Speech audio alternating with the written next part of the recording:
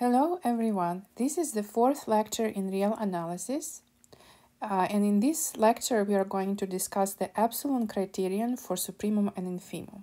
So we are going to state the Epsilon Criterion. There are actually two parts to it. One criterion is for Supremum and another criterion is for Infimum. And we are going to discuss some examples. So before we proceed further, let us recall something that we discussed in the previous lecture, which is actually linked down below, just in case you wanted to check it out. It is linked in the description to this video. So let us recall what is a supremum of the set of a set and what is an infimum of a set. So let A be a set bounded from above, and let alpha be a real number. The number alpha is the supremum of the set A if the two conditions hold. First of all, alpha is an upper bound of A. That is, for every x in A, x is less than or equal to alpha. And the second condition is that alpha is the smallest upper bound of the set A. That is, if C is an upper bound of A, then C is greater than or equal to alpha. So alpha is the smallest upper bound of A. Let us also recall what is an infimum of a set. So let A be a set bounded from below, and let beta be a real number. Beta is an infimum of the set A if, first of all, beta is a lower bound for the set A. That is, for every x in A, x is greater than or equal to beta. And the second condition is that beta is the largest lower bound for A. That is, if we take B a real number and if it is a lower bound for the set A, then B is less than or equal to beta. Okay, so we refreshed our memory about what is a supremum and what is an infimum. So now we are ready to formulate the Epsilon criterion for supremum and the Epsilon criterion for infimum. So let us state the Epsilon criterion for supremum. So just like in the definition of the supremum, let A be a set bounded from above, and let alpha be a real number. So we have that alpha is supremum of A if and only if, so this abbreviation stands for if and only if, for every x in A, x is less than or equal to alpha. Does it remind you of anything? That's actually the same as the first condition in the definition of supremum. So this didn't change. So this just means that alpha is an upper bound of the set A. And the second condition is that for every epsilon greater than 0, there exists an element x in A such that x is larger than alpha minus epsilon. So let's just try to understand this. So suppose we have a very simple case where A is just an interval. Okay, so we just have A is our interval, and so alpha is here, and alpha is the supremum of the set A. So that means that, first of all, alpha is an upper bound of the set A, so this point is to the right of the set A. But second condition is that if we look at the point alpha minus epsilon, which is to the left of alpha, since alpha is the smallest upper bound of the set A, then alpha minus epsilon is no longer an upper bound of the set A. So alpha minus epsilon is not an upper bound of the set A. So, but that means that there is something in A, there is an element x in A, such that x is larger than alpha minus epsilon, right? For alpha minus epsilon to not be an upper bound of the set A, we should have some element of the set A that is larger than alpha minus epsilon. Let us now discuss the Epsilon criterion for infimum. So let A be a set bounded from below, just like in the definition of infimum, and let beta be a real number. We have that beta is infimum of A if, first of all, for every x in A, x is greater than or equal to beta. So this just means that beta is a lower bound for the set A, and this is the same as the first condition in the definition of infimum. And the second condition is that for every epsilon greater than 0, there exists an element x in A such that x is less than beta plus epsilon. So again, let us look at the situation where A is an interval. So we have a real line here. We have a set A that is just an interval. And we have a number beta here. So beta is the infimum of the set A because the point beta is to the left of the set A, and also beta is the largest lower bound of the set A. So that means that if we look at the number beta plus epsilon, it's no longer a lower bound of the set A. So beta plus epsilon is not a lower bound for the set A. But that means that there has to be an element x in A such that x is less than beta plus epsilon. So let us consider the following example. So let E be a set that consists of all quotients n plus 1 over n, where n is a natural number. We want to prove that the infimum of this set is equal to 1. So let's just try to look at this set E. So if n is equal to 1, then we are going to get an element 2 over 1. If n is equal to 2, we are going to get the element 3 over 2. If n is equal to 3, we are going to get an element 4 over 3. And then 5/4, 6/5, and so on. So this is just for us to have a sense of what kind of elements are in the set E.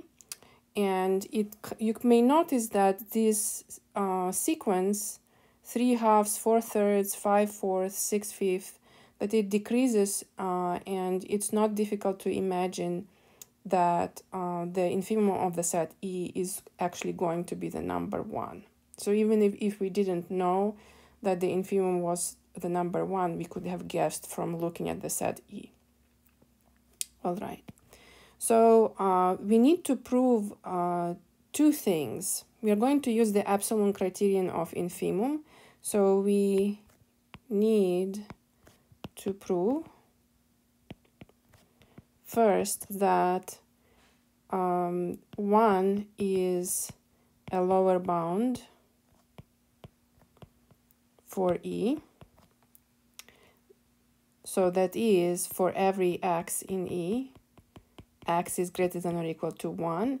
And we want to show that for every epsilon greater than 0, there exists an x in E such that x is smaller than 1 plus epsilon. Okay, so this is by the Epsilon criterion of infimum. This is what we are aiming at, okay? So note, for every x in E, x is actually equal to n plus 1 over n for some natural number n.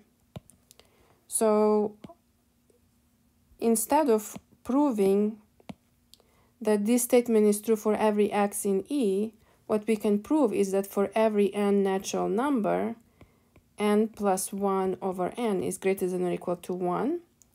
And then instead of proving this, we can prove that there exists n natural number such that n plus 1 over n is less than 1 plus epsilon. Okay, so all of this was scratch. So I'm going to box it. So this was scratch.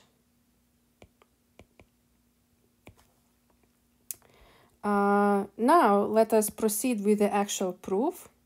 So let n be a natural number. So let's just aim at proving the condition 1.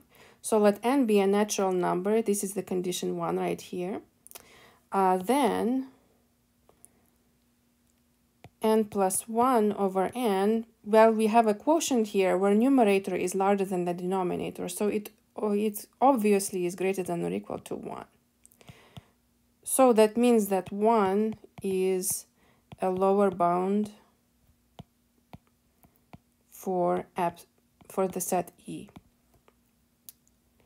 Okay, now we need to prove condition 2 for every epsilon greater than 0. So let us fix epsilon greater than 0. What we want to show is that there exists n natural number such that n plus 1 over n is less than 1 plus epsilon.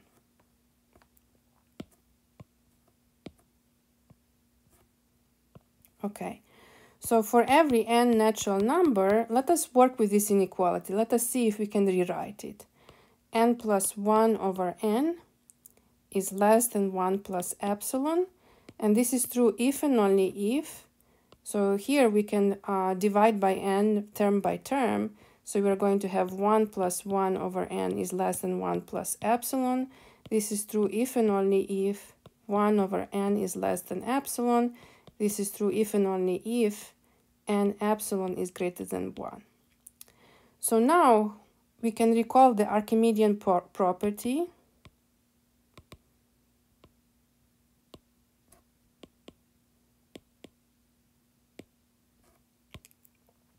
So by the Archimedean property, which we stated in the previous video, there exists a natural number n such that n epsilon is larger than 1.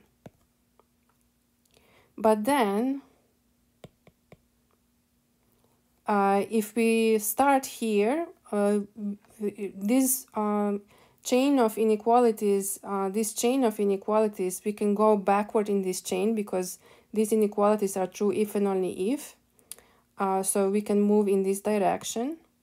So this inequality n epsilon greater than 1 implies the inequality 1 over n is less than epsilon, which implies the inequality 1 plus 1 over n is less than 1 plus epsilon, which implies the inequality n plus 1 over n is less than 1 plus epsilon. But this is what we wanted to show, right? This is what we are aiming at, and we showed it. So we showed that the infimum of the set E is equal to 1. So QED. Our second example is about a set A that contains its maximal element, alpha. We want to prove that this maximum element actually is going to be the supremum of A. So just to illustrate this situation, let us suppose that we have a set A, and it does contain this point over here.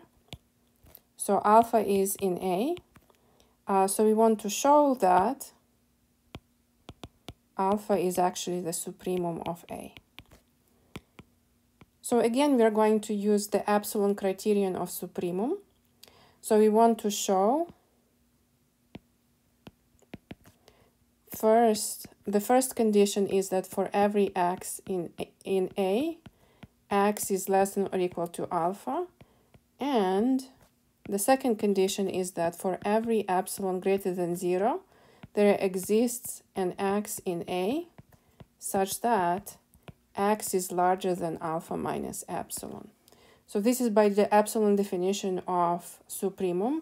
And by the way, just in case it seems like difficult to remember, you can always draw a picture for yourself. So if you have a set A and alpha is the supremum of the set A, if you look at alpha minus epsilon, there will always be some element x in A that is larger than alpha minus epsilon.